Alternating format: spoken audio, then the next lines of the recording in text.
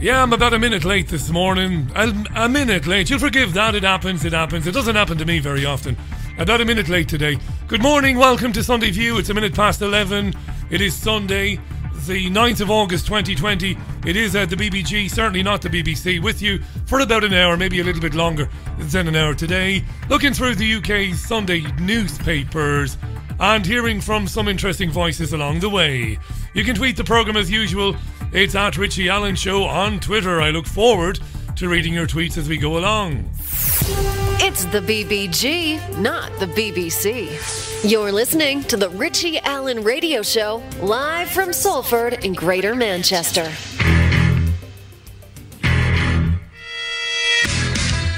It's the Richie Allen Show. Broadcasting live on richieallen.co.uk and multiple platforms around the world.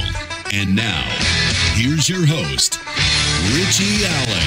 Yeah, a little bit late. Lots to edit, in fact. That's the reason. A lot of audio to edit this morning. I didn't think that would be the case because the mid-morning, early morning talk shows here are on hiatus because of summertime.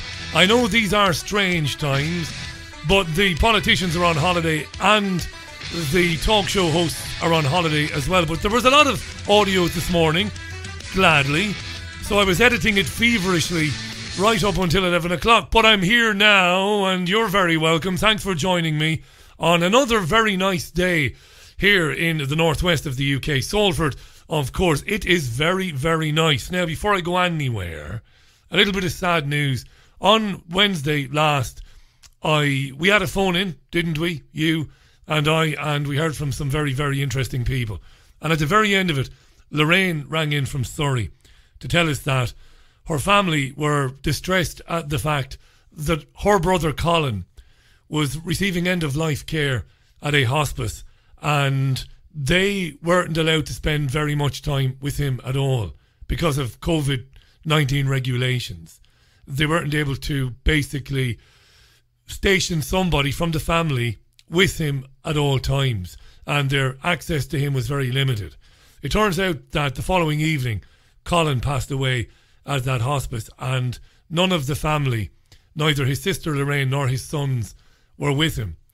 There was a nurse with him at the end, and Lorraine left me know this yesterday on social media. So, first of all, even though I didn't know Colin, maybe you didn't know Colin, and it can sound empty, but I do mean it. Sincere condolences to everybody involved there. And by talking about it, it highlighted an issue that has come up on the programme, but we never heard from somebody whom it affected so directly. This dreadful, dreadful wickedness where people are denied the dignity of being surrounded by their loved ones in their final hours. So Lorraine, thanks for sharing that with us. And yeah, I won't say any more on that. Okay. Let's have a look through the Sunday newspapers then.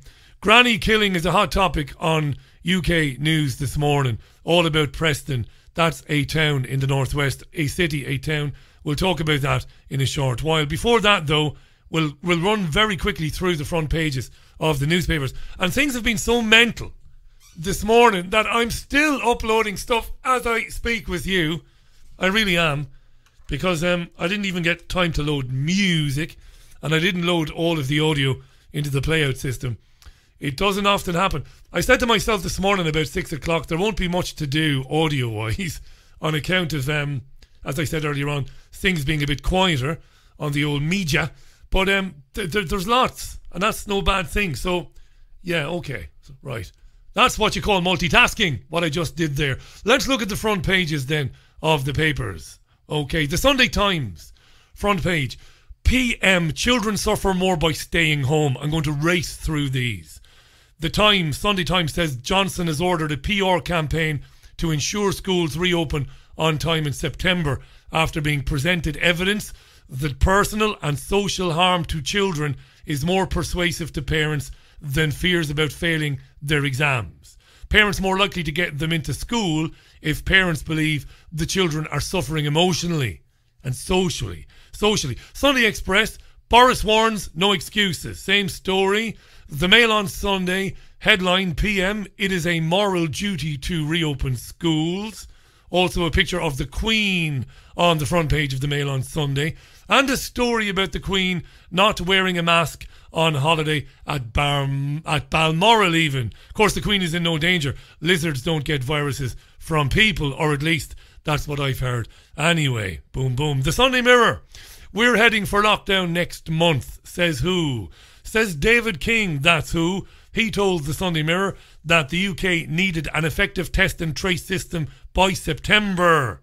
Otherwise, schools opening fully again would put us right back in danger and we might have to lock down the country. This guy is a member of Independent Stage, a former government advisor himself, David King. He might actually be a former chief medical officer or deputy chief medical officer. The mind fails me now, but it's one or the other anyway. Sunday People headline, pubs on last orders. The paper says bars have been linked to outbreaks, with a photograph showing customers apparently not socially distancing, amid pleas for people to follow coronavirus rules to keep venues open. That's everywhere too. The Mail Online is running repeated story after repeated story, basically complaining that people are not adhering to social distancing. Sunday Telegraph runs a story on the front page alleging that the French government wants £30 million to police the channel. If you've been watching BBC and Sky in the last 48 hours, you will not have failed to observe or notice stories about migrants crossing the channel. The right, the alt-right, the far-right having a field day with these stories. The French are saying, give us 30 million quid, mon Dieu. But maybe they're not. It's just newspapers at the end of the day. The Star on Sunday leads with a hilarious story. The headline is Bronson batters them. Well, it's about the notorious inmate Charles Bronson. He's forced prison bosses into a U-turn after they took his favourite food, fish and chips, off the prison dinner menu. Well, it was obviously a straightforward conversation. Bronson obviously said, listen, get fish and chips back on the menu or I'll beat the granny out of every last one of you. And they said, okay. That's the front pages of the papers. When we come back, we will look in depth at some of these stories, me and you and me. But it is a Sunday. We are going to be a bit more relaxed this morning. So here's the chairman of the board himself, kicking off the programme. It's the chairman, Frank Sinatra.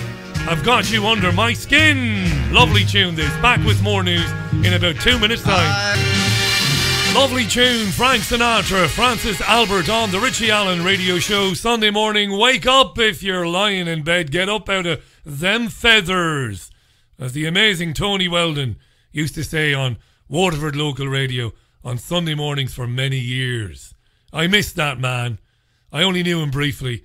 Great radio presenter. Used to do a Sunday morning show playing big band music and doing dedications for senior citizens and their families. Wonderful stuff.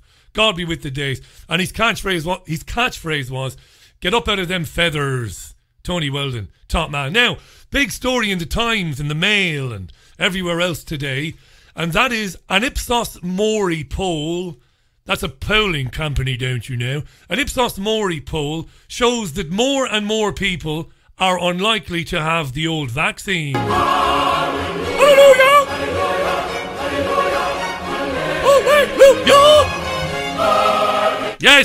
Yes, a lot of people reluctant to have the vaccine. Let's hear from Sky reporter Sam Holder. Tell us all, Sam, what's going on? It shows, first of all, that 53% of people say that they would be certain to or very likely to accept a vaccine. But so 53% said they'll have it. 1 in 6 say that they'd be unlikely to or definitely won't.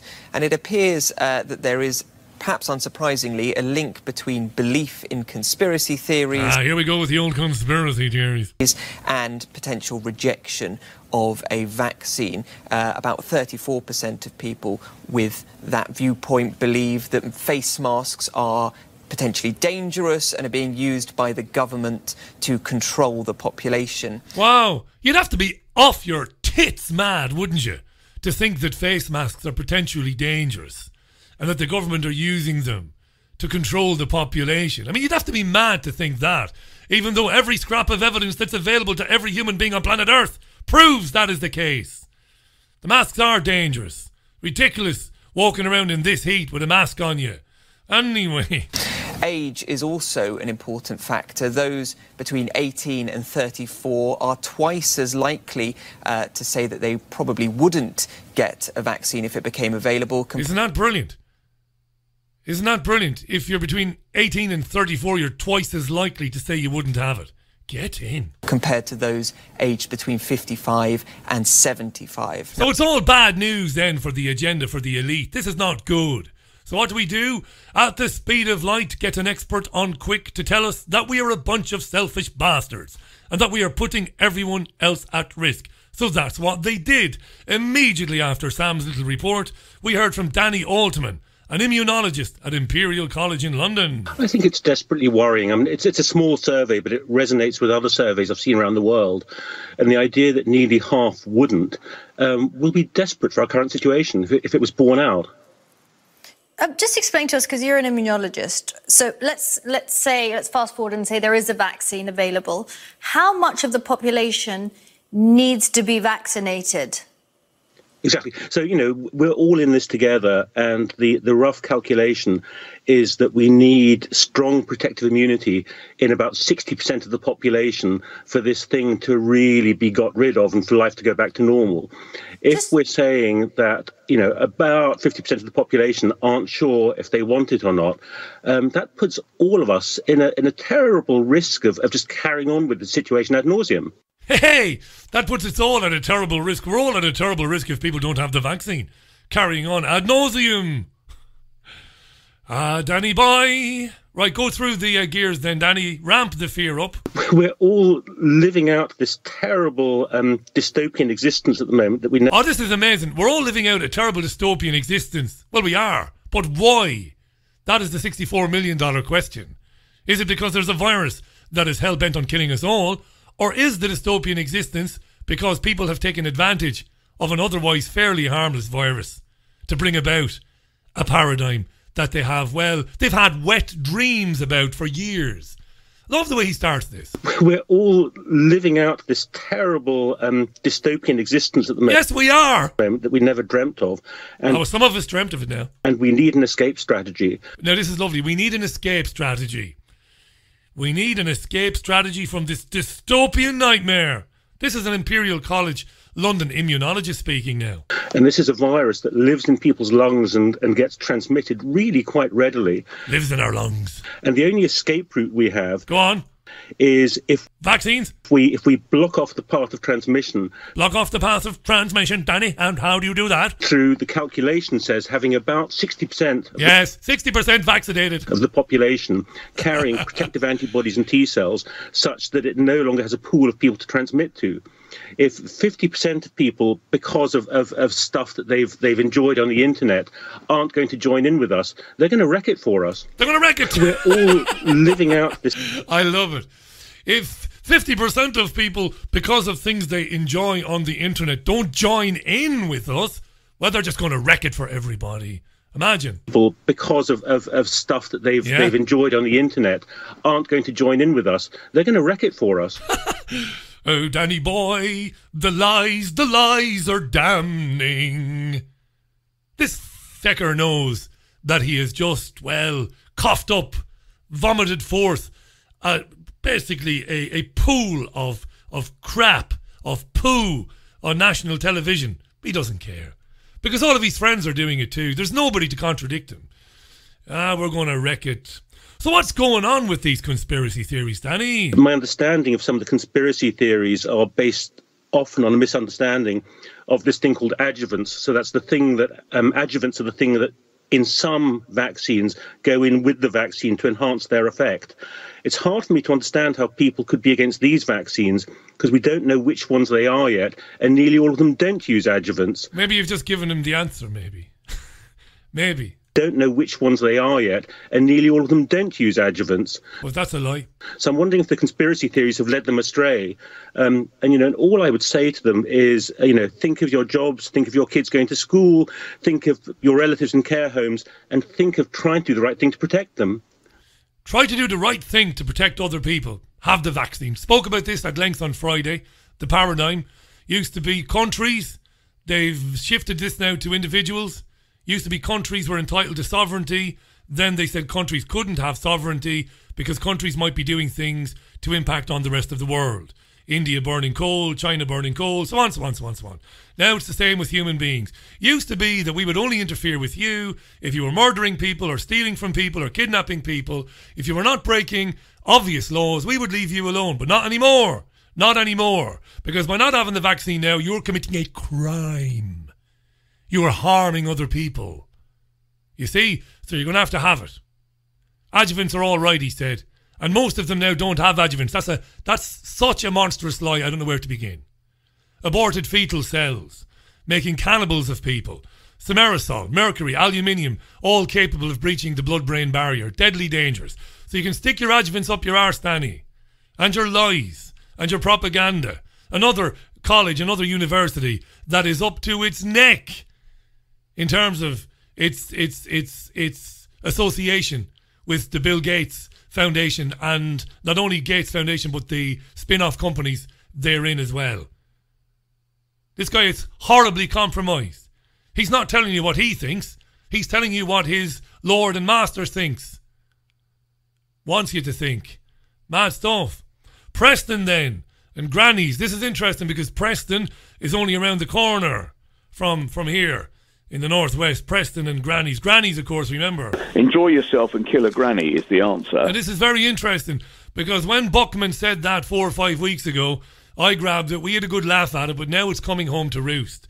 Here's Sky News, Stephen Dixon introducing the story about Granny's in Preston. Good morning to you. This is Sky News at breakfast. Now, one of our main news stories today is about police and public health officials enforcing local lockdowns in Preston, and they're now targeting young people specifically to try to stop the spread of COVID-19. Now, about half of the new infections in the Lancashire city are amongst under 30s, a rise that officials are putting down to more gatherings in homes and in pubs. Well, let's talk to Peter Moss, Deputy Leader of Preston City Council.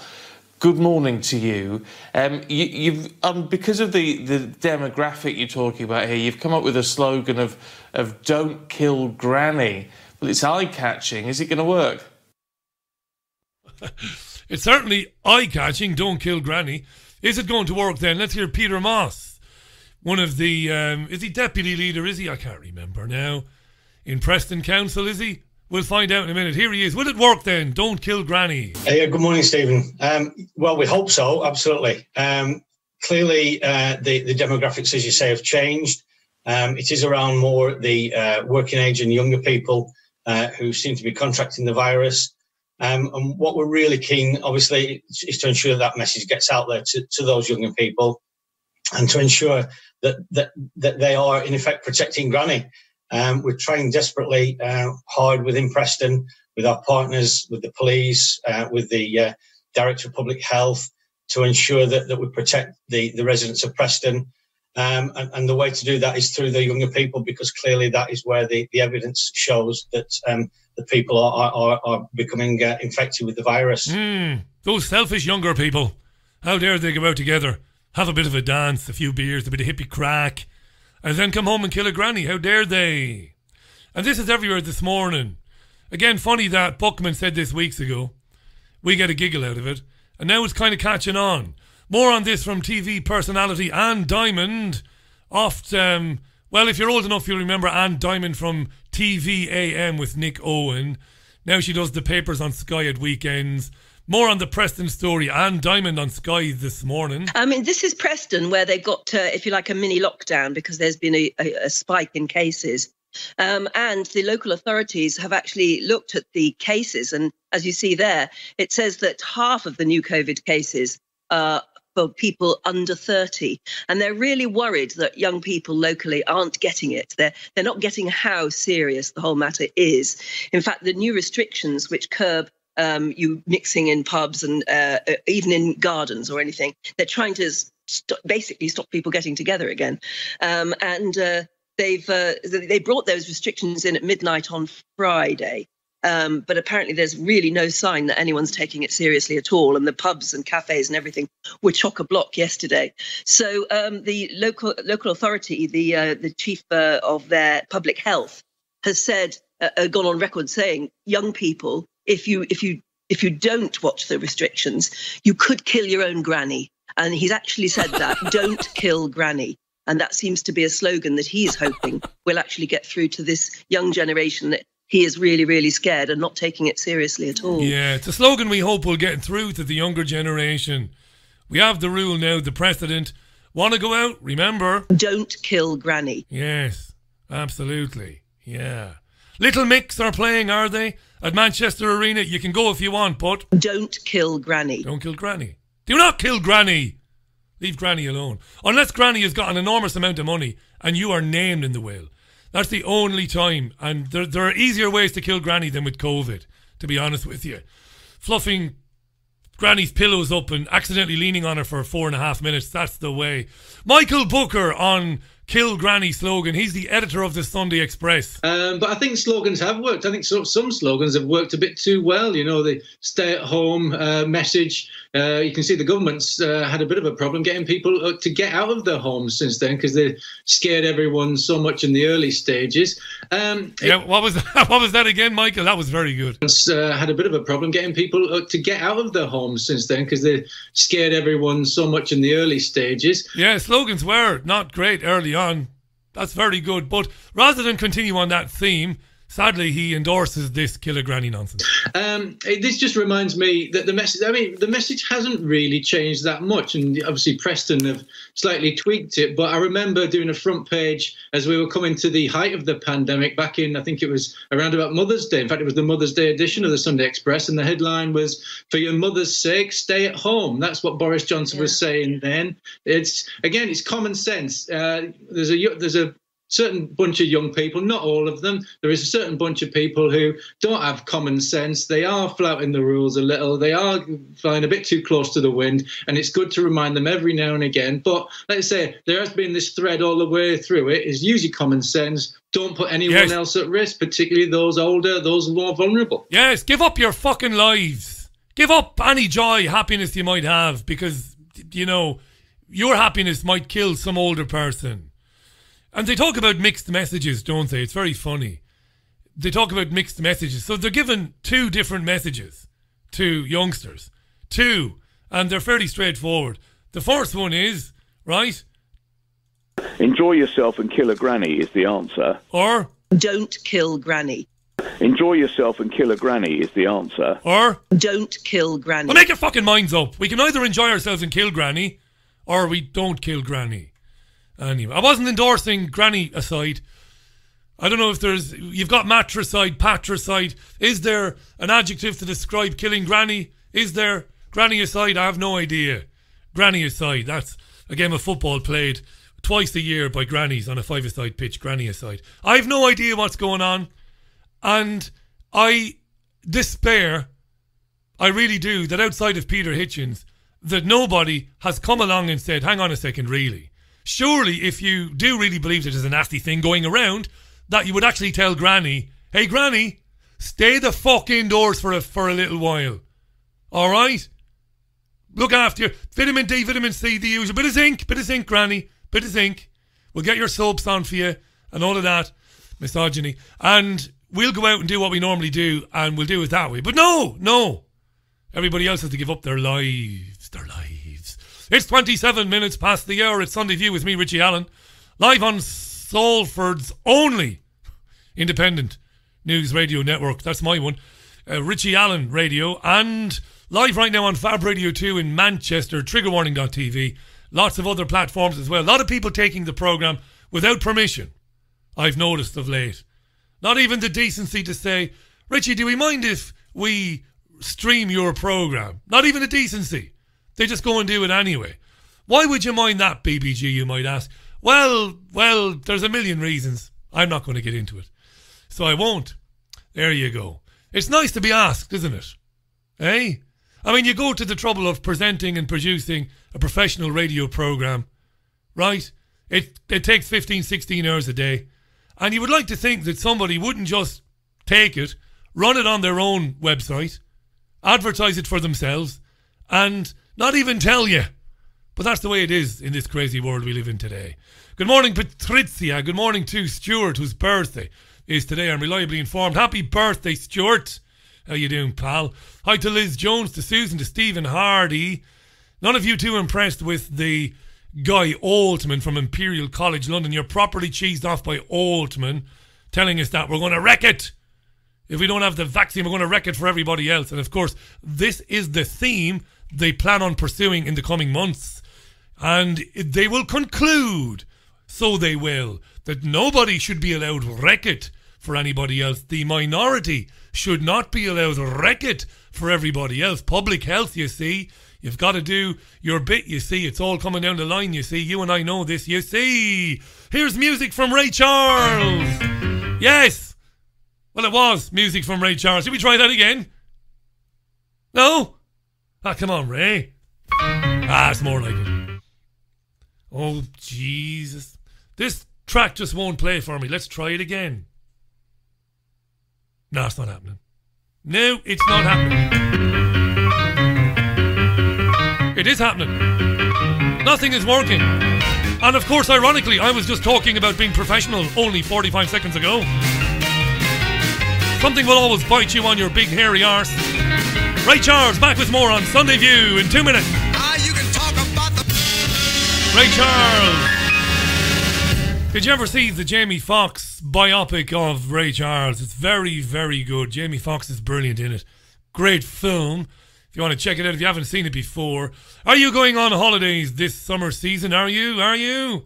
Well, if you are, you need to listen very carefully to this report from Sky News this morning about your halls. It's all getting a bit mad. Millions of us are going on a summer holiday in Britain after coronavirus and quarantine stopped most foreign travel. But there is concern that we're forgetting social distancing and COVID-19 restrictions when we travel around the UK. Joining me now is Alistair Handyside from the South West Tourism Alliance. Alistair, good morning. Thank you for joining us. I'm just having a look through the list of guidance from the NHS. It's extraordinary. Before travelling, make sure you know where the nearest drive-through test centre is located. Before travelling, make sure you know where the nearest drive-through test centre is located. This is Britain in 2020. Going on holidays, are you? Make sure before you travel you know where the nearest drive-through test centre is. Because you might need a test. Of guidance from the NHS. It's extraordinary. Before travelling, make sure you know where the nearest drive-through test centre is located. Remember to pack hand sanitizer and face coverings and any medication you may need. It's really interesting, isn't it, how just our lives have changed so extraordinarily in 5 or 6 months. Interesting, she says. Isn't it interesting how extraordinarily our lives have changed? Is she mad? What kind of fuckery is this? Are you a bit mad, love? Are you a bit mad? Going to the south coast, are you? Make sure you know where those testing centres are located. Anyway, what does Alistair Handyside? Love these surnames in the UK. Alistair Handyside from the South West Tourism Alliance.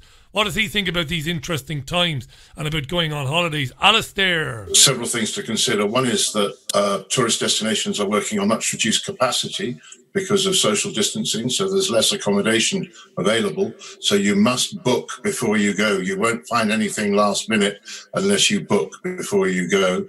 When you arrive, you need to make sure that you really do avoid the really crowded spots that get highlighted on programs such as Sky.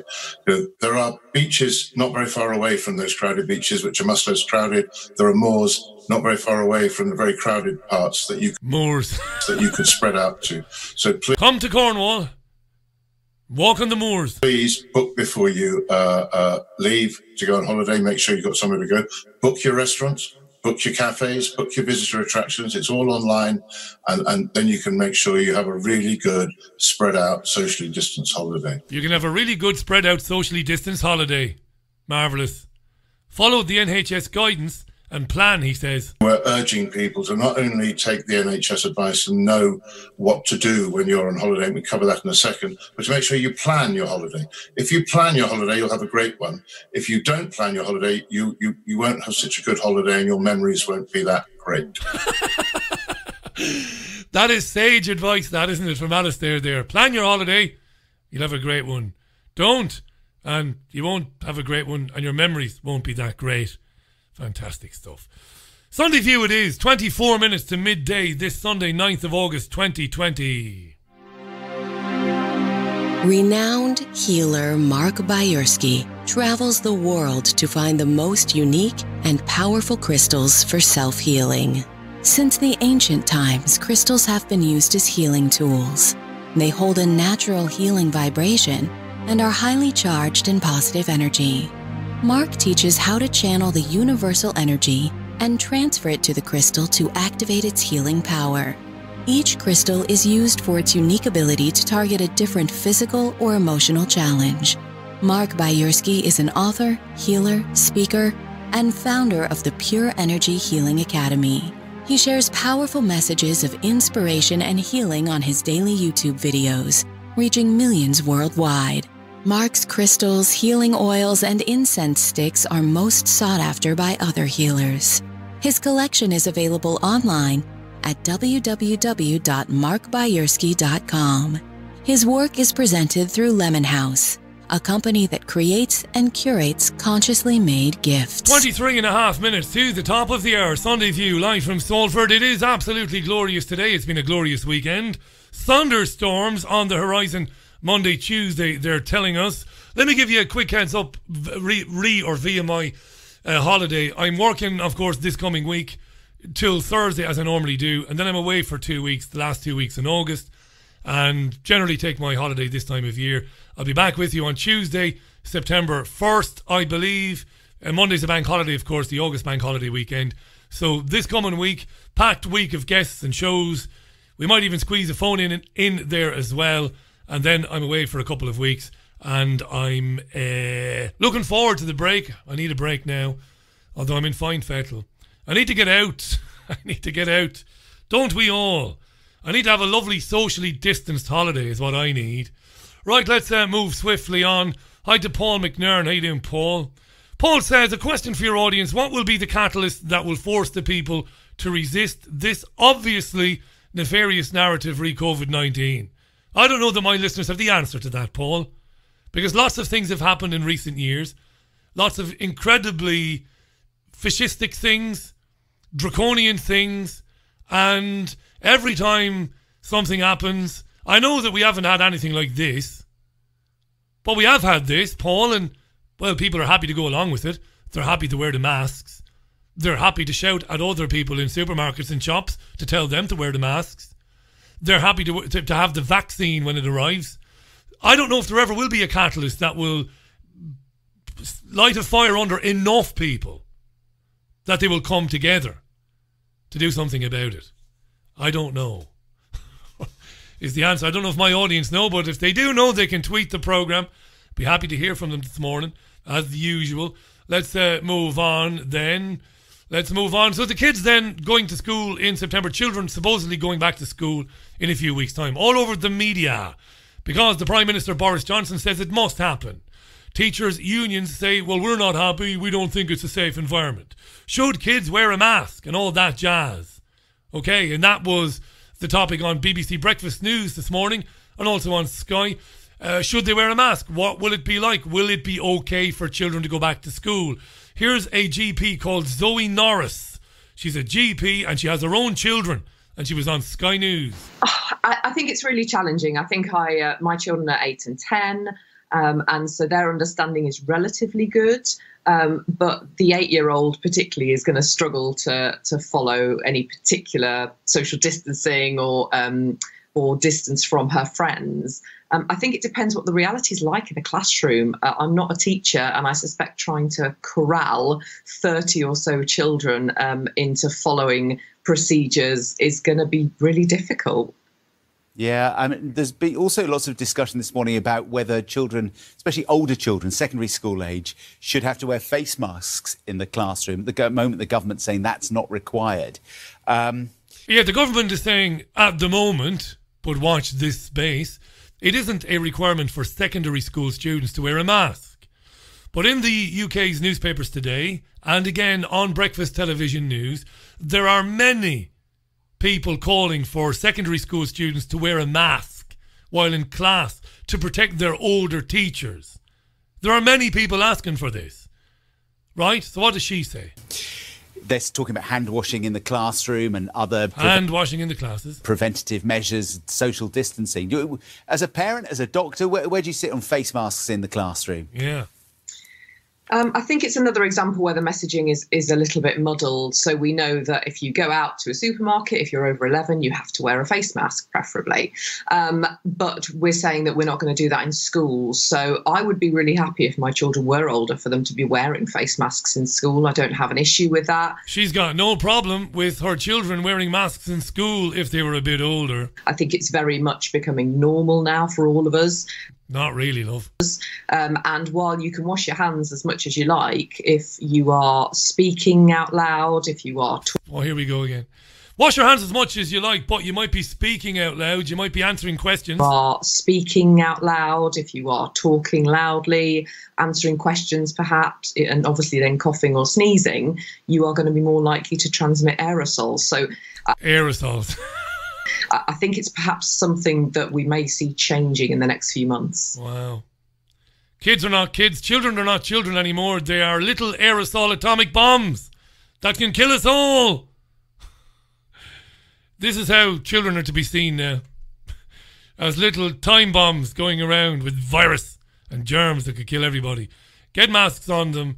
Ultimately, of course, they want them in the house, learning from home, locked into a living room and being taught online. And eventually that teaching will be done by artificial intelligence. This is true. None of this is my fanciful musings, my fanciful imagination. You know, we know this is true. Their own paperwork says this, their own documents. Ah, well. What about the virologist and podcast host Chris Smith? The BBC loves him. On the very same programme, on kiddies wearing masks in school. Thankfully, Smith is not too keen on the idea, thankfully, at least on this issue. As a member of the NHS, when I'm at work, having to wear a face mask at work, and it's deeply unpleasant. I can't understand sometimes what my colleagues are saying to me.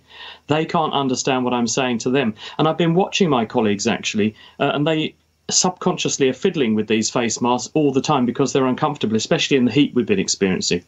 And that means that actually that there may be a downside to wearing these face masks, because although they cut down the droplet spread from an individual, and that's how we think they may work to mitigate a bit the spread of infection, actually when you start touching them and adjusting them, then you can be putting infection back onto them, but also taking anything off of them onto your fingers, which you then put into your eyes or in your nose and your mouth. So, you know, you've got to weigh these sorts of things up. And I think when the children are at school, this could be a very, very big distraction, especially for smaller kids, especially initially. And we need to be prepared for how we're going to handle that.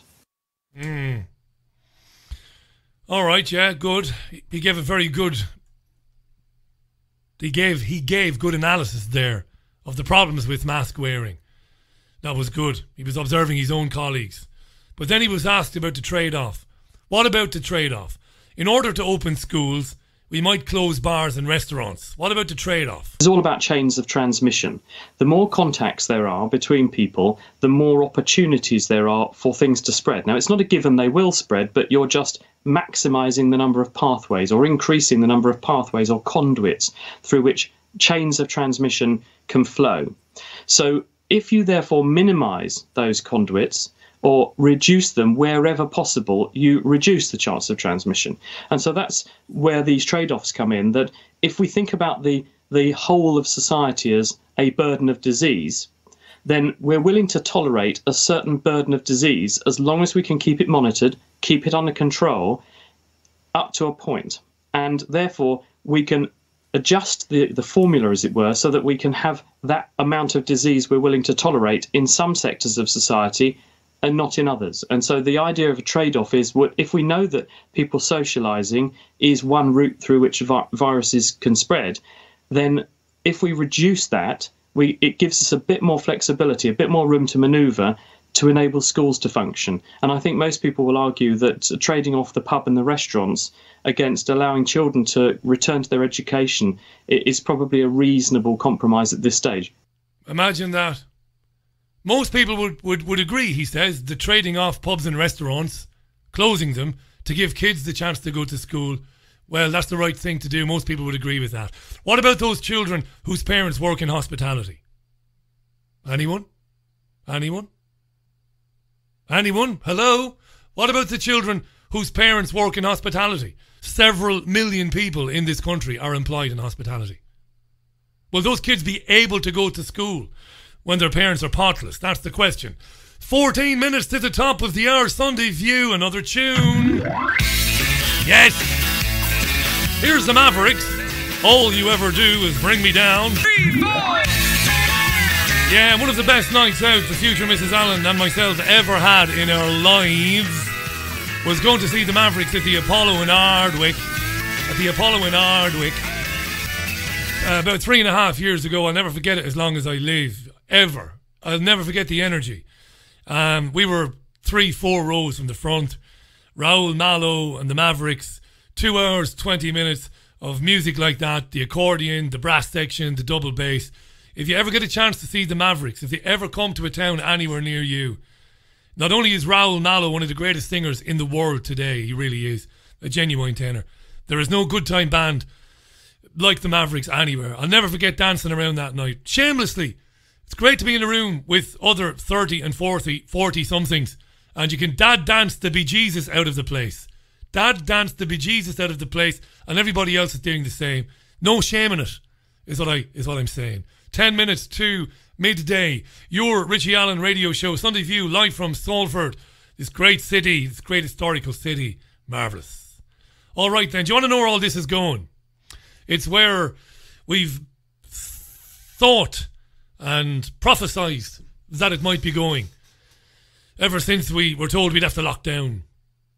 And ever since we heard about health passports and digital passports. Yeah. This is where it's all going. Digital health passports are in development around the world, but there is a company in Manchester. It's doing very well. And it seems to be, at least in the UK anyway, ahead of the game. They've developed a V-Health passport. Developed in Manchester University. And Mike Tyndall is a former England rugby player. He's married to one of the royal family, a cousin of Harry and William, Zara. She's an equestrian, yes, Zara Tyndall. Well, she's Zara Tyndall now. Zara Phillips she used to be. Mike Tyndall, former World Cup winner, went to Sale Sharks in Greater Manchester to get a COVID test and to have the result uploaded onto his V-Health passport. Have a listen to some of this. Came across this over the weekend. Also, Charlotte in Burnley came across this and sent this to me earlier on. But I had come across it because I'm on the lookout for V-Health passport news. And I came across this myself. Thank you, Charlotte, anyway, in any case.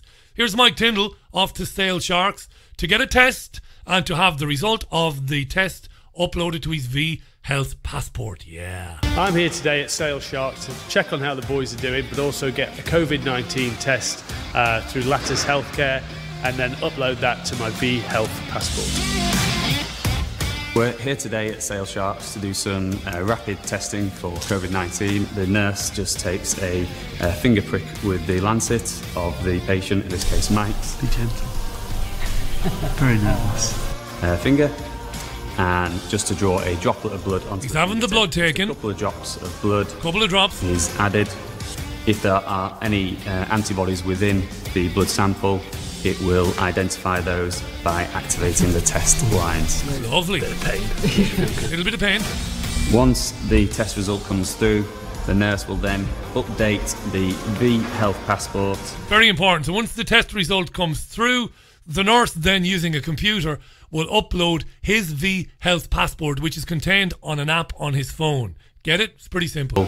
It will identify those by activating the test lines. And then you get the result, very important. Once the test result comes through, the nurse will then update the V-Health passport, and that will update Tom's COVID status on his app. V-Passport is now valid for 2 weeks. The V-Passport is valid for 2 weeks, said the nurse. Okay, which will show that you're negative. You're negative now. Now, anybody that needs to validate Mike's health status can simply scan his passport from a safe distance. Again, very important. So anybody who feels like they need to validate Mike's passport can do so from a safe distance by using a device that can read it. Negative. Now, anybody that needs to validate Mike's health status can simply scan his passport from a safe distance, and it gives his validation. It gives his validation. So from a distance, you can point your device at Mike. Mike's phone might be in his hand. It might be in the arse pocket of his jeans. It doesn't matter. You point your device, ding, it will tell you that Mike has tested negative for COVID. So Mike, presumably, can come inside and, I don't know, have something to eat, watch a film, get on a plane, whatever you can think of. Have a listen to the guy who invented this, the CEO, who doesn't have much to say except this, and this is important, the guy who invented it. Hi, Lewis James Davis, CEO and founder of VST Enterprises. COVID-19 testing paired with a V-Health passport is key to getting fans back into a stadium safely. Ah, yeah, it's lovely that, isn't it? Just in case you missed it. VST Enterprises. COVID-19 testing paired with a V-Health passport is key to getting fans back into a stadium safely. COVID health testing. So COVID health testing, you get tested for it, combined with a V-Health passport, is key to getting fans back into stadiums safely. And the chief executive of the Premier League is in agreement with this idea. One of the ways we can get people back into stadiums and back into concert venues, you name it, is if they get their digital health passport and get their COVID tests regularly. Because as the nurse said, it only lasts for 2 weeks. Right? And this is the future. This is the coercion that we've talked about quite a lot on the programme. The coercion. It won't be a case of you must have the vaccine. They're not that stupid. Well, they are, but they're not that brave to say you must have the vaccine. No, they don't need to. They don't need to say you have to have the vaccine. Haven't had it now? Well, I'm sorry.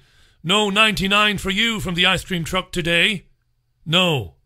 No go-kart trip for you. No paintball trip for you and the kids. No, you can't take the children to the beach. Oh, but the beach is out. It doesn't matter. You haven't shown the rest of us that you're on board, that you're on the team, and that you care enough about your fellow man to have the test and to have the passport displayed. So you'd best stay at home until you come to your senses. That's where we're going with it, sadly. And yeah, I was going to be a bit churlish and talk about, but I'm not going to. Because look, when people go out and about, I admire them. I really do. I understand, and I promoted it. I mentioned it several times and I tweeted it several times. People meeting around the country on Saturday. And it's laudable. I would never criticise anybody for doing it. But I just don't think those who are pushing this agenda, I just don't think they give a shit, really. Personally, I really don't. It's going to take people coming together on streets. You're presupposing, you know, when you're getting strangers to come from different parts of the country to meet in London, you're presupposing that that's going to set off some chain reaction. When I would say it has to be ultra local in order to make a difference. It's got to be your neighbours and the people on the street that you live in. You're going to have to engage with those people and come together with those people before you start making any change in terms of putting the frighteners on those who would subject us to this tyranny. And it is a tyranny. You heard him there. You heard the guy from the Premier League last week. Yep, looks good to us. Fans can start returning to the grounds if they take the test and if they upload it to their COVID passport. But of course the key is the test only lasts for 2 weeks. So how do we get around that? The vaccine. That's how we get around that. Get the vaccine and you won't have to have your COVID test every 2 weeks. I've been Richie Allen. That was Sunday Views. Thanks for listening to it. Hope you have a good Sunday. Look after yourselves and one another. I'll be back with you tomorrow at 5 o'clock for Monday's programme. Until then, leaving you with Moz.